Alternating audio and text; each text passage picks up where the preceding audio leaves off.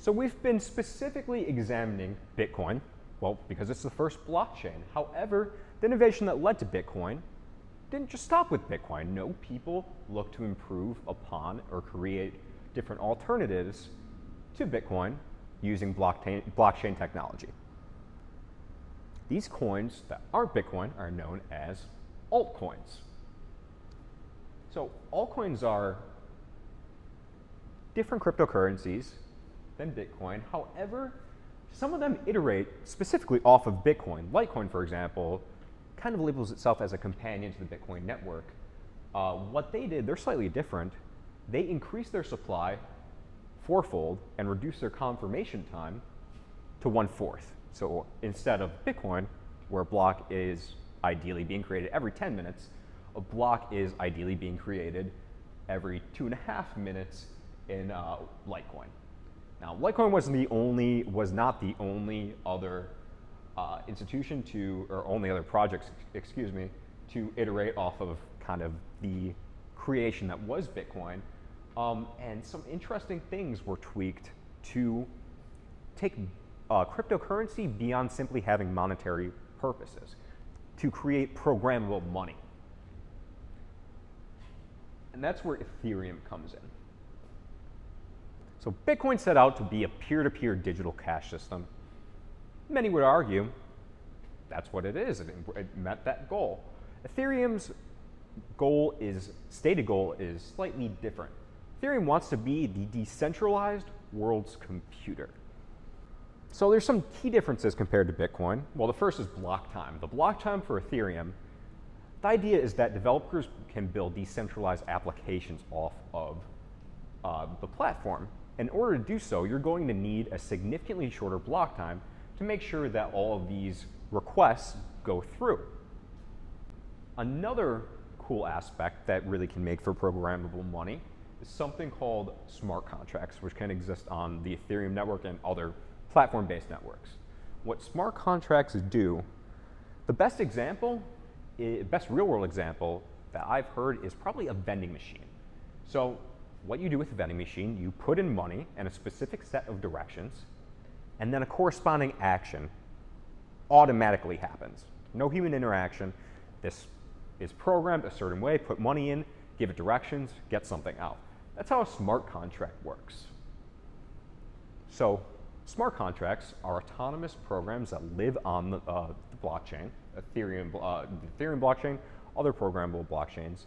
And what they do is they can autonomously execute certain actions based off certain programmed instructions and the amount of money being put into it. So put something out for the smart contract, you put something into the smart contract, it will basically execute a specific set of circumstances and you get an output.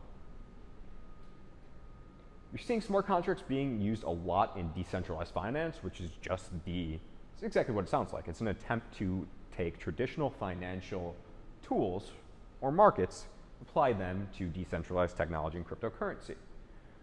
Cool thing that's being created is actually stablecoins. Stablecoins, the idea of stablecoins is for them to hold their value and not fluctuate at all. A lot of people are in cryptocurrency for the investment. Stablecoins, not about investing. What it is about is providing a safe haven to convert your cryptocurrency into if you're worried about the volatility. So let's say I have 1,000 Bitcoin. I'm worried that that price of Bitcoin is going to drop. What I can do is transfer that balance to stablecoins, which are usually backed either by cash or assets. Stablecoins do their job, exactly what it says, provide a stable value that I could convert to cryptocurrency later on at my choice. Additionally, loans and savings are being applied to cryptocurrency. DAI is a pretty unique stablecoin that relies on a couple other cryptocurrencies. They are also creating kind of basically a savings account that allows you to gain interest over time, as opposed to your cryptocurrency just sitting there, not making more cryptocurrency. So we already went over block time, the amount of time it takes for a miner to find and put forth a valid block.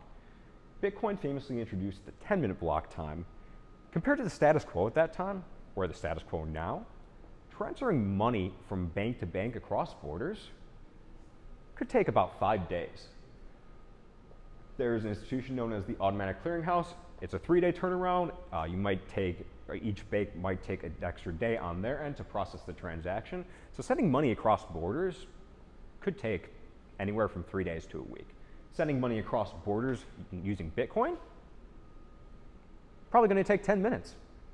That's a huge improvement on the existing financial system, financial transmission. We went over why blockchains aren't free to use. It's basically a spam control mechanism because there's only a certain amount of resources that the network has. The network can't handle unlimited requests. So you introduce fees to discourage frivolous and excess transactions that might clog up the network. Let's compare credit cards. We already compared cash and cryptocurrency. Let's compare credit cards and cryptocurrencies. I don't like credit cards. I think credit cards are outdated technology that have just a huge amount of problems. For example, the technology is outdated. If I am paying with my credit card, let's say I want to pay for something online, I do that. All my credit card information gets stored, and that credit card could basically be swiped for any amount that the merchant wants because they have access to pretty much all of my funds. Of course, I can dispute this charge. That's a whole process. This doesn't occur with Bitcoin. The great thing about cryptocurrency is you're not providing an opportunity for someone to take advantage of you. You're providing a certain amount of cryptocurrency as opposed to just handing your wallet over. I love to use this example for when illustrating credit cards versus cryptocurrency. When you hand over your credit card to a merchant, you're basically saying, here, take my money. You're charging me $5. I have $200 in that wallet. Take my $5 and give me back the other $195 because I trust you. Obviously, that's not ideal because you might be in a situation where somebody takes that whole $200. That's what somebody can do with your credit card. They can just swipe it for as much as they want. Cryptocurrency, you're sending a specific amount of funds. Not going to be overcharged. You can't be double charged. This cuts down on middleman fees. Another part of credit card technology that's really very inconvenient for those who have small and medium-sized businesses that rely on consistent cash flow. Let's say, off of no fault of your own, somebody makes a purchase using a stolen credit card. You're out of that inventory, that product that you sold, because that person bought it, and you lose that value because the credit card company is going to come in, take away the funds that were used to purchase, and give it back to its rightful owner. So merchant basically is out of luck. Cryptocurrency, there's no such thing as these chargebacks. Once a transaction is done, it's final. The only way to undo the transaction would be to add an opposite transaction at the end of the blockchain. So sending your friend $13, your friend would have to send $13 back to you.